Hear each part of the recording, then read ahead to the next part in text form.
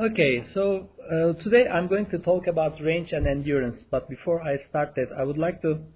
Last time I explained gliding flight, and then as far as I remember, the lecture ended there. So I would like to continue from there and show you some examples. So let me open the our last lecture notes. I think it was this one. Nope, this is for today.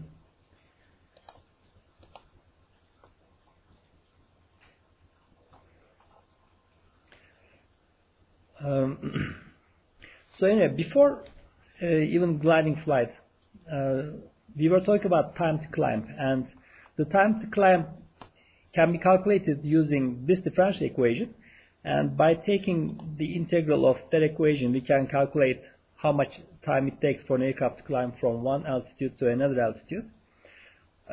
So the best way to perform that integration is to do numerical integration. Okay, and from now on, for range and endurance, we will be faced with similar equations, similar differential equations to be integrated. And for best, most accurate results, the best way is to take those integrals numerically. Okay, but under some restrictive assumptions, analytical results can be calculated, which I will talk about. For example, for time to climb, we use this differential equation, and by arranging that equation, we bring it into this form. And if you just integrate this equation, the left-hand side will give you time to climb, and on the right-hand side, you need to perform this integration over altitude, dh. So to get the result, you need to have rate of climb values at different altitudes. So you can calculate these values numerically, and then once you have such a numerical data, you can just integrate it. So this is the inverse of that. Okay, so this numerical integration is very simple. You can use the simplest possible integration, which is just to divide this area into small rectangles, right? So I hope you saw this in your computer programming code, but even if you haven't, it's really a very simple procedure. So you assume that this is composed of small rectangles, and you simply add up the areas of these rectangles. Okay, and if you divide this entire area into small enough rectangles, the result will be very accurate. Okay. After time to climb, I talked about the gliding flight, which is very similar to the climbing flight, except that the flight path angle is negative, and also there is no thrust force. Okay, so whenever you hear the word glide, it refers to an unpowered flight. So the thrust force is equal to 0.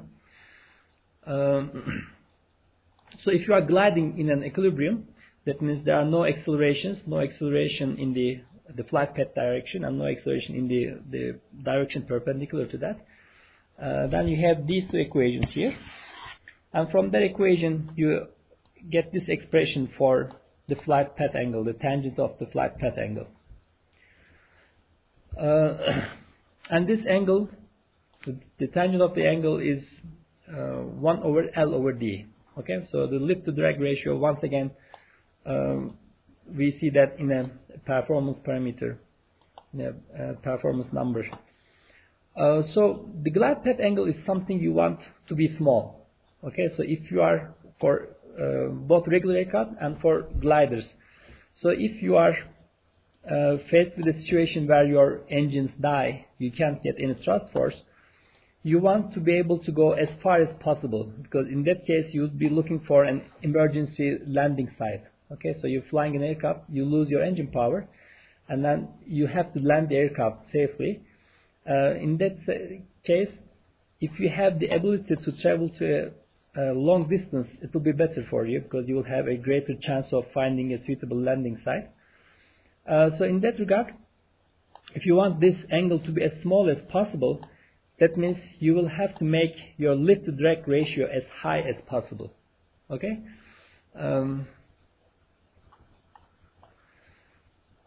So for the minimum possible angle, you have to find the highest possible lift to drag ratio. So for that, let's remember our drag polar curve. So this is a typical drag polar curve. So this is just a curve that shows lift coefficient as a function of the drag coefficient, or this is the relation between the two. So the curve typically looks something like that. And if you are looking for the point where the ratio is maximum, you're looking for this red point here. And that point is the one you obtain as follows. You draw a straight line from the origin that is tangent to this curve, and the point of contact between the two gives you the maximum point. So you have to find this point, and if you do that, your aircraft will have the minimum possible glide path angle. So let's think about what this actually means. So your lift to drag ratio has to have a certain value, right? And that means your CL coefficient has to be a fixed number, and your CD coefficient has to be a fixed number as well. And these are those fixed numbers. So your CL coefficient has to be this much, whatever that is, and your CD coefficient has to be that much. So this dictates your flight condition, right? So if you want to fly at that particular point, you have to have a certain CL coefficient. That means you have to have a certain speed, right? If you fly at any other speed, then your CL value will change. And remember, this maximum lift to drag point is the point where thrust required becomes minimum. So if you plot the thrust required values as a function of airspeed, this point corresponds to this point here, the point where the thrust required is minimum again, and this happens at a particular speed. So this is V. Let me call that V star again.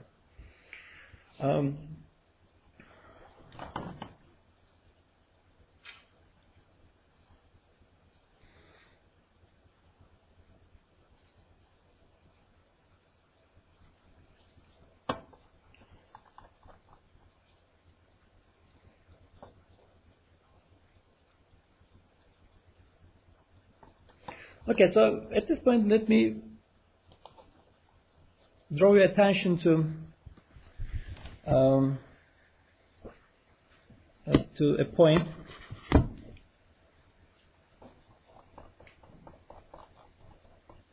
Okay, so your aircraft starts gliding, and it has to satisfy that equation if you are doing a steady glide.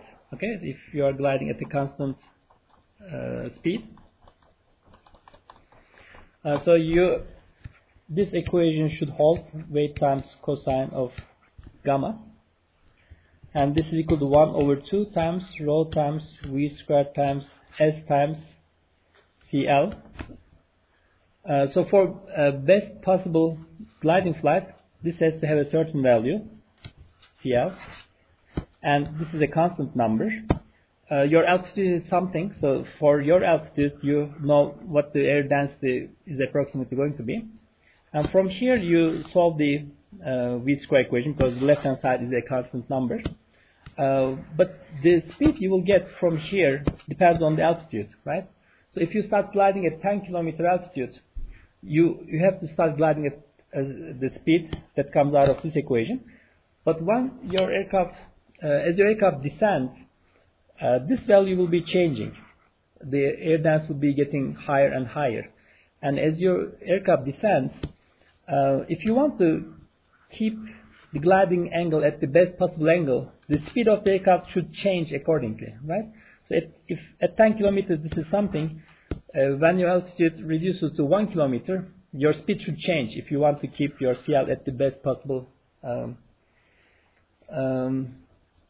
value. So even though we call this a steady glide, for the best possible glide, you have to change this accordingly with changing altitude. But that change is a very small change, and you can still assume that to be a steady glide. Okay, so I wish I had a numerical example, but unfortunately I don't. It will change something like, I don't know, just very few meters per second in a relatively long time.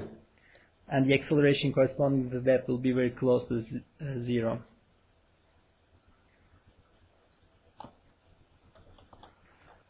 Okay, so before proceeding to the range and endurance, let me show you two recent events related to gliding. The first one I would like to show you is this accident. I don't know if you remember that. In the United States, let me see, it was in 2009, I think, right? An aircraft flies into a flock of birds, and then the aircraft loses both of its engines during climb. And after the aircraft loses engines, the aircraft has to glide, right? Because at that point, the engine thrust drops down to 0. So this accident is very related to the gliding topic. So on this Wikipedia page, you can read about the details about this accident. So here, this diagram shows what happened. The aircraft takes off from the airport here. So it was going through this route. At this point, I think it hits the birds here. And then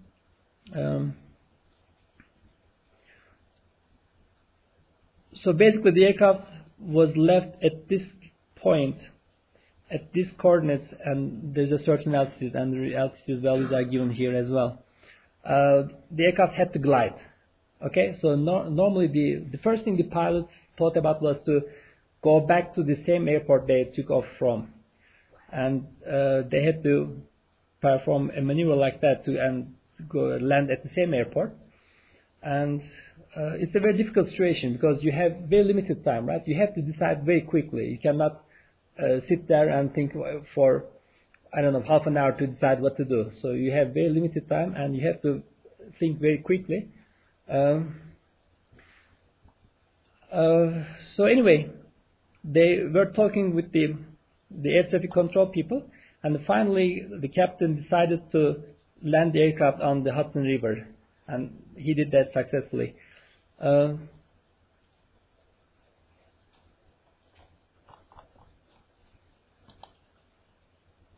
So there are some numbers here. So I think at this point it would be really nice for you to read these related events on the news with an engineering viewpoint. Okay, so now you are learning aircraft performance. The next time you see such a story on the news, you should look at with an engineering viewpoint and see if you can get any useful information with what is provided. For example, for this aircraft, the speed of the aircraft is given.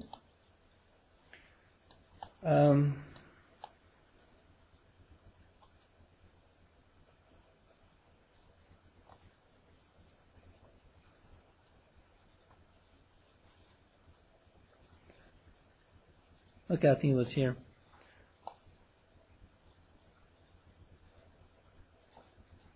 When the aircraft hit the birds, the airplane was at an altitude of this much feet above ground level and a distance from the runway. And speed of the aircraft, all these information are given. And from here you can, if you're interested, you can try to get some calculations and see if the pilot, for example, could have returned back to the airport.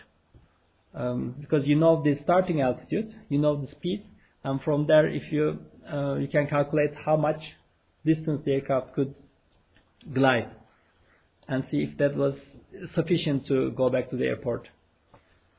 Actually, if you read through this page, you will see that it was impossible for the aircraft to go land at the runway. So it's good that the pilot didn't try to do that; otherwise, it would have crashed before the runway. There's a second incident. This was a very interesting example. This occurred on 1983. A Canadian aircraft airliner ran out of fuel while flying at 12-kilometer altitude. And the reason for that is very interesting. So So basically the aircraft ran out of fuel because the fuel loading was miscalculated due to a misunderstanding of the recently adopted metric system. So basically they measured the amount of fuel they loaded in pounds, but that somebody else thought it was in kilograms, and because of that they didn't put sufficient fuel on the aircraft, and obviously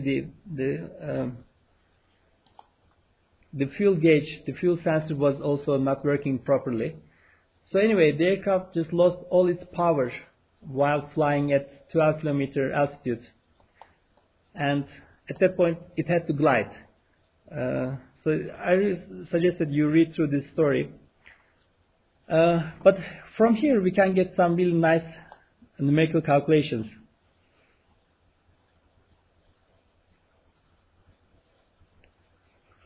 Okay, so when the aircraft lost power, so it's very fortunate that the captain of the aircraft was an experienced glider pilot, so he was already familiar with the gliding flight, which came familiar with flying techniques almost never used by commercial pilots.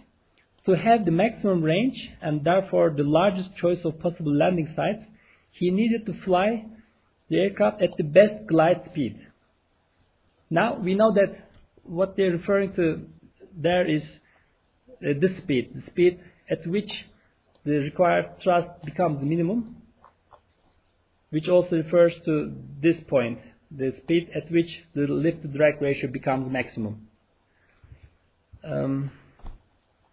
So the pilot makes his best guess as to this speed for his aircraft, and he flew the aircraft at 220 knots, which corresponds to 410 kilometers per hour. So he thought that was his best gliding speed. So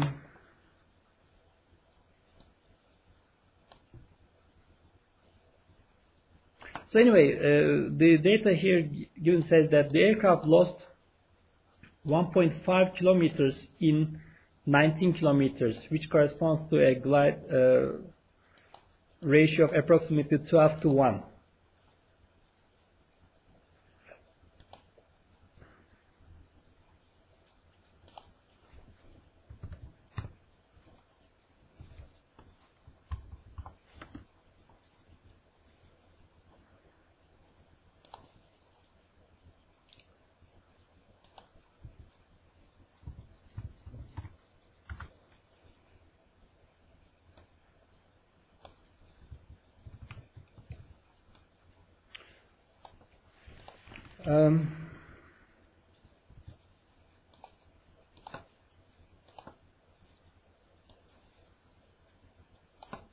Okay, so let me define a problem here. So this is a real event, and I can make a question out of this example for the exam. In fact, that's what I'm really planning to do. In the final, I'm planning to prepare a question out of this example. But let's think about that here. The aircraft starts gliding at altitude.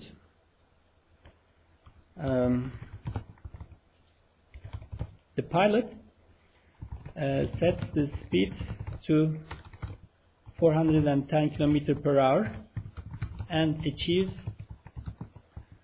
a glide ratio of 12 to 1. So that's what's given in the on the Wikipedia page.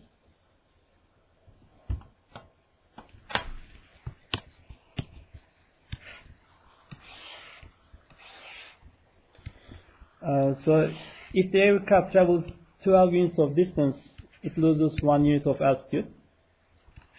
So this is the flight path angle. So this gives us that the tangent of that angle is 1 over 12. From here we know that the CL to CD ratio must be equal to 12 during that flight, during that glide.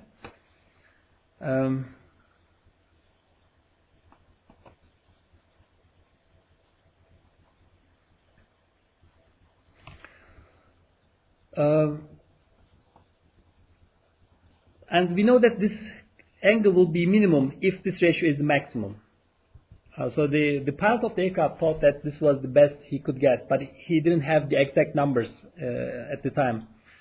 So I made a Google search, and on some website somewhere here, they say that the lift to drag ratio, so according to this person, I don't know if it's accurate or not, but on the Boeing manual it says that for that particular aircraft, the best lift to drag ratio is approximately 18. Okay, so the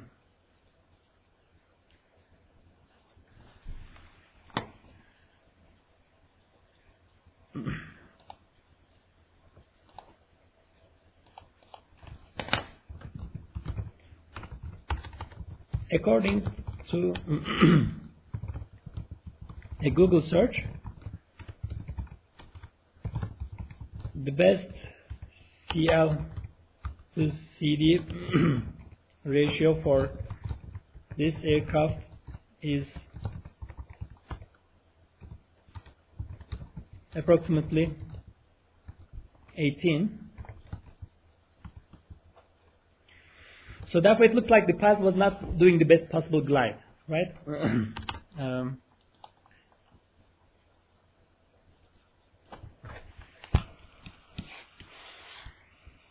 So if this is the drag polar of that aircraft, this is CD, this is CL.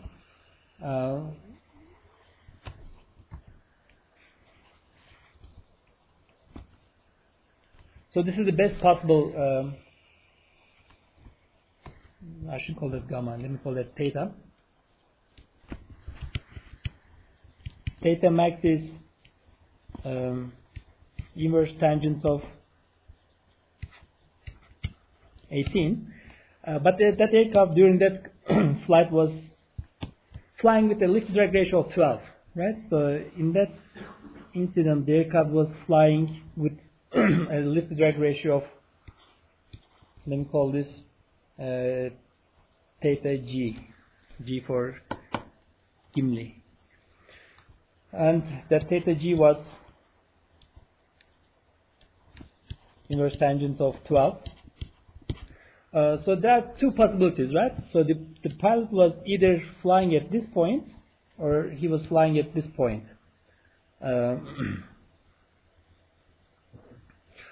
For example, I can ask you which point the aircraft was flying. So with the given information, I think you can answer that. The speed of the aircraft is given as well, right? It was flying at 410 km per hour. You can find out the air density at that altitude. You can also on the internet find the reference area, wing surface area for the aircraft, and you can get an approximate value for the weight, because weight is an important parameter in this problem. And using all those information, I can create a question out of this. In fact, as I said, I'm planning to do that. So just think about this problem and see what you can calculate for this aircraft.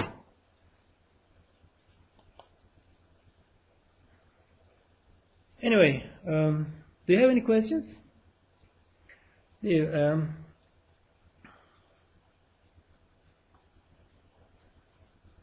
So the reason I'm showing you the related problems from actual accidents or actual situations that happened is that I want really you to take a look at these things with an engineering viewpoint. Whenever you see something on the news or you hear about a story, just try to do, if you can, do some calculation and if you can get some answers. So in the future, for example, for a situation like that, you can be called as an expert to explain the situation, right? These things happen to us. Whenever an accident happens, if there is a legal situation, the accident goes to court, and the court wants to understand what happened, and they talk to aerospace experts. Sometimes they come to our department, and they say that here's an accident, this is what happened, and explain us how this might have happened, and tell us your opinion about this. And we do this, we analyze this, for example, right? We look at this data. So this is a very good example, in fact. So the pilot glided with this ratio, and you can say that, so that was not the best thing the pilot could do. He could have glided better. He could, if he knew that the best lift to drag ratio was higher, he could have glided for a farther distance. So things like that, you can, as an engineer, you can make these comments. Okay. So anyway, our next topic is range and endurance. So let's start that now. First, let me give you the definitions. Range is defined as the total distance with respect to ground an aircraft can fly on a full tank of fuel, the maximum range. And endurance is related, but it is defined differently. It is the total time an aircraft can stay in the air on a tank of fuel. So you may think that these should be related, but in certain cases they can be quite different. For example, the maximum range for an aircraft can be, 5,000 kilometers. And to achieve that maximum range, the flight takes, 7 hours, okay? And you can't say that the endurance is 7 hours, because the same aircraft can stay in the air for 9 hours under different conditions, but within that 9 hours, it can go only to 3,000 kilometer range. So do you see the difference? For maximum range, the important thing is how far you can go. In the endurance, the important thing is how long you can stay in the air. And if staying longer doesn't mean that you will go to farther, because if you are flying slower, the distance will be lower. Okay, so without looking at the equations, we can think about what we need or what these parameters depend on. So obviously they are related with the engine efficiency, right? So if you have a very efficient engine that burns fuel very efficiently, then you will have better range and better endurance. They should depend on aerodynamics of the aircraft. If the aircraft has very efficient aerodynamics, that should improve both of these terms. That's what you can intuitively say. Obviously, the amount of fuel on the aircraft is very, very important. If you have very small amount of fuel, then your range will be obviously limited. Or if you can add fuel to your aircraft, that will increase the range and endurance as well. And now we are going to analyze these, both of these things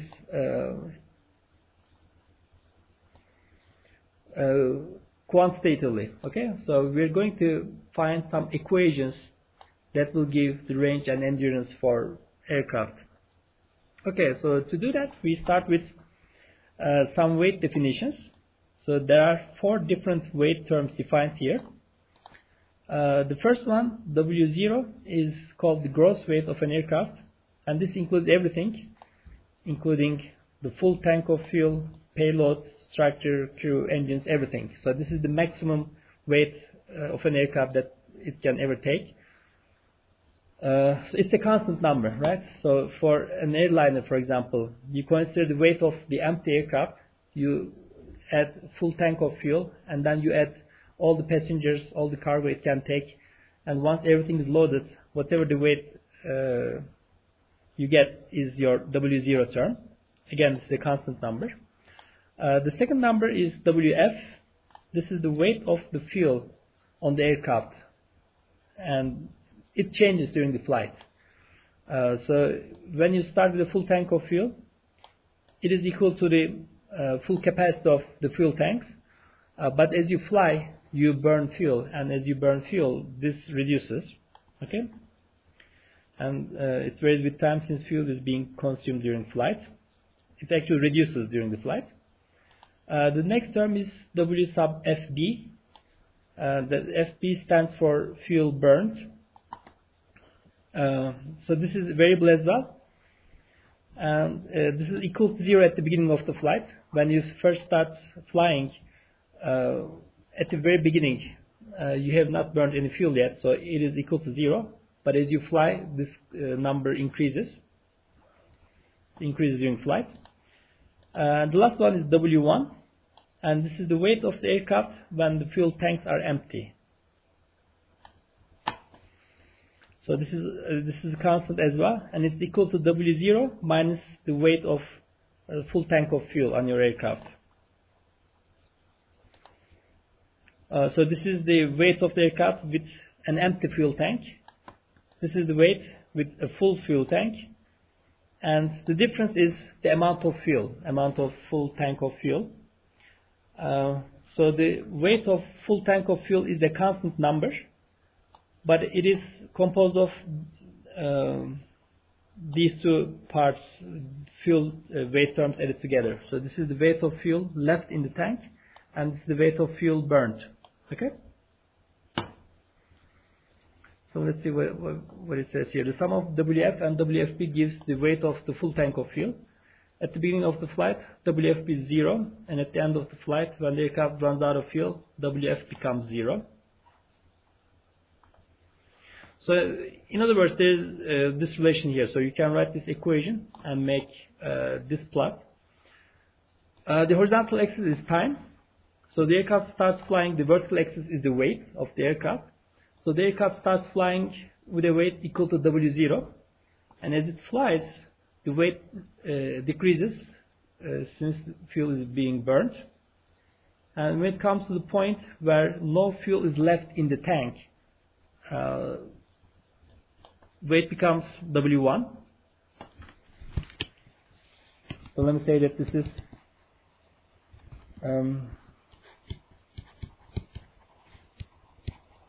time when all the fuel is burned.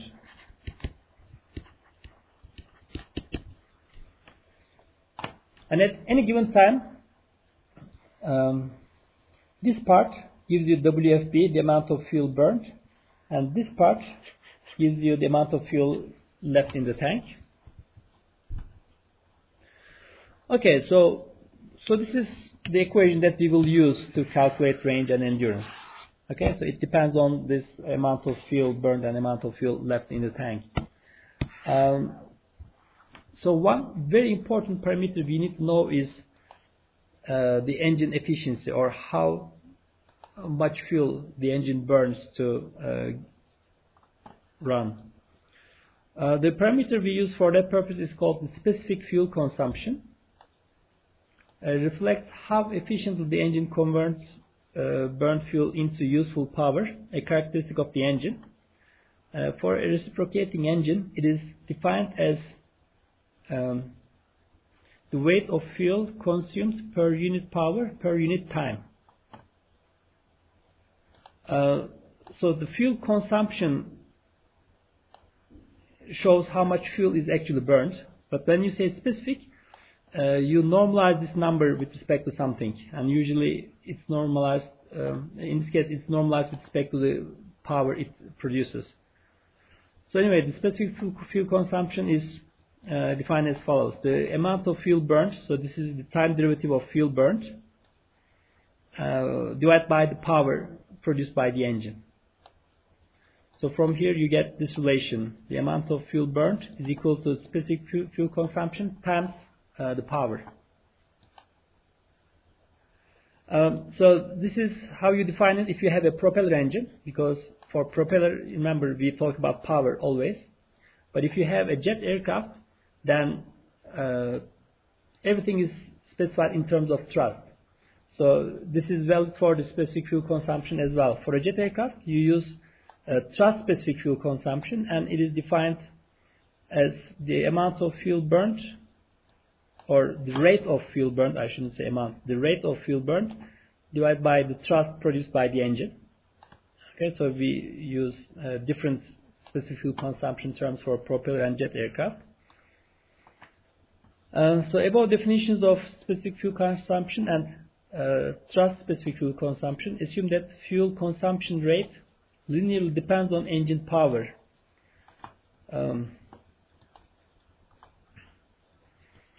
So that means the ratio of the fuel consumption rate to the power produced or the thrust produced is a constant number, and that constant number is your specific fuel consumption.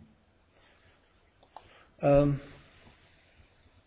for example, if you want, so this is the power produced by the engine, and let's say this is your maximum power. right?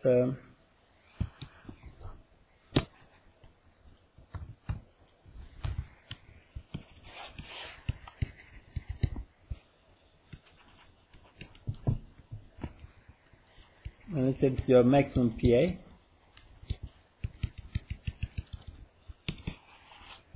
Let's say at maximum power, your engine consumes this much fuel. So this is directly kilograms per second, for example. It shows how much fuel is consumed per unit time. And according to that relation, this is linear.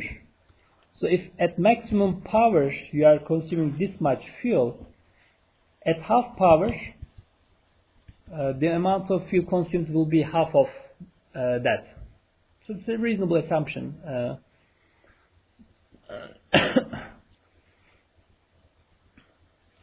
Obviously, in reality, this is not a perfect linear relation. In reality, as you come close to your maximum performance, your engine will be producing more fuel. So it will be something like this. So the fuel consumption will be increased really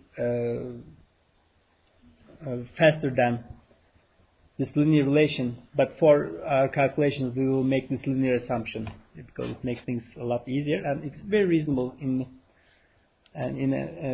big part of your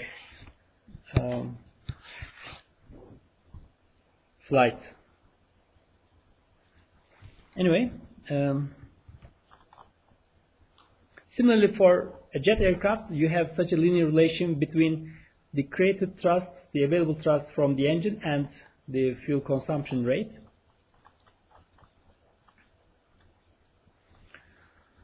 Okay, so at any instant during the flight, you can write the weight of the aircraft at that instant using these two relations. You can either say that it is the weight of the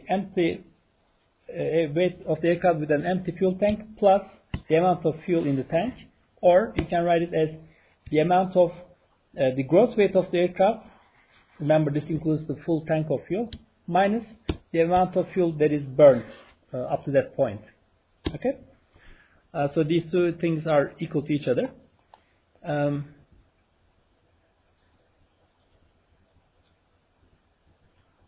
Okay, so then you can take the derivative of this equation with respect to time.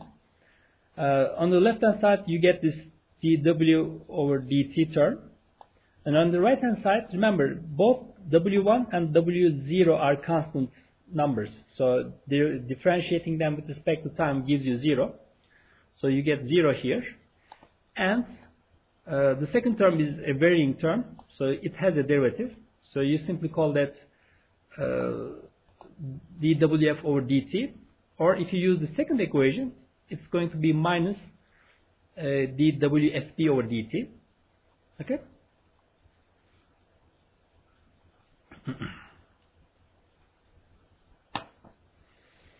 So this is the differential equation. The weight change of the aircraft is equal to change of the rate of change of amount of fuel or rate of change of fuel burned, and there's a negative sign between the two. So if you have a propeller aircraft, for this term WFP, you go back to the definition of this specific fuel consumption and use the relation from there.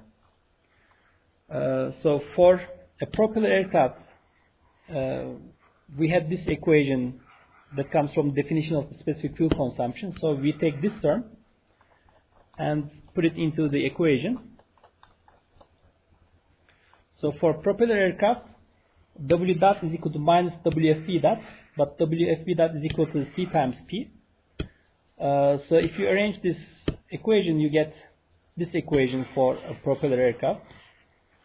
So this is a differential equation, and this is just like what we did in the time to climb calculations. We can now integrate this equation to find on the left hand side we have dt, and integrating dt will give us time, right? So if we start integrating at the beginning of the flight where the fuel tanks were full and do the integration all the way to the point where the fuel tanks are empty, the time that passes between two will be the endurance. Okay, so this is the amount of time spent while the full tank of fuel is consumed. So the left hand side gives us endurance, and the right hand side is this integral. The integration is performed over dW weight. At the beginning of the flight, so remember this dV is the total weight of the aircraft, the rate of change of total weight of the aircraft. So at the beginning, the total weight was W0, and at the end, the weight drops down to W1. And if you perform this integral, you will find the endurance of that aircraft.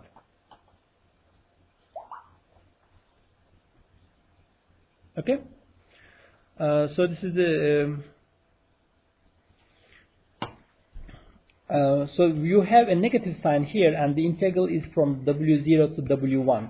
And remember, W0 is a greater number. It is the gross weight, and W1 is the empty weight. So you can switch the integral limit and get rid of the negative sign here. So this is what we do here. So the endurance equation becomes, the negative sign is gone, but the limits are changed from W1 to W0. And you integrate this term, this gives you the endurance. Okay?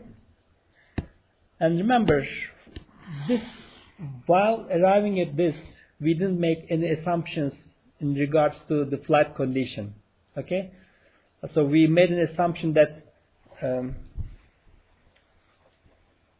we basically made this assumption for specific fuel consumption. So we said that this is true for our engine, but other than that, we didn't say the flight is steady or the flight is level. We didn't make any of those assumptions. So this is the most general form for endurance. So if you calculate this, so basically, if we assume this to be a constant number, the specific fuel consumption. So all you need to do is find the power, actual power produced by the engine throughout the entire flight. And if you know that, you can integrate it, and whatever you get will give you the endurance. Okay? Okay, so let's give a break here, and I will continue with making simplified equations out of this for particular flight conditions.